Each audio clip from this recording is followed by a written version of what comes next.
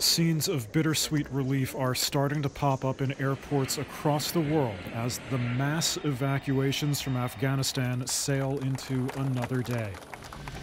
And with it, we're hearing more stories of how people got out through the chaos and the ones they left behind.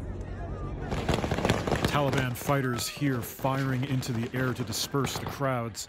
We found Samsama Khuja at an airport in Frankfurt. We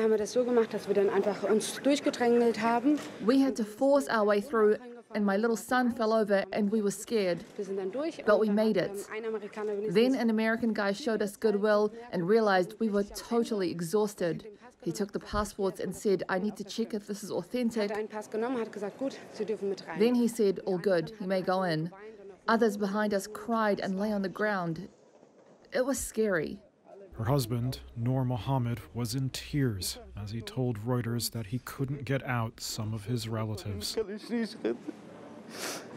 The U.S. and its allies are desperately trying to control the crowds at Kabul's airport. At least 17 people were injured there on Wednesday in a stampede at an airport gate, according to a NATO official. A separate Western security official says that the pace of flights is moving rapidly now on military transports, although it's not clear when civilian flights might resume.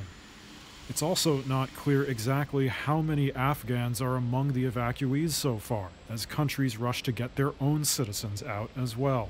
On Tuesday, the Pentagon said that hundreds of Afghan government forces were assisting the military with security at the airport, but when asked if they too would be evacuated, it said that it would be up to each individual and that they'd have to go through the visa process. Meanwhile, military officials at the airport have been in contact with the Taliban outside after the White House earlier this week said it had received reports of people being beaten.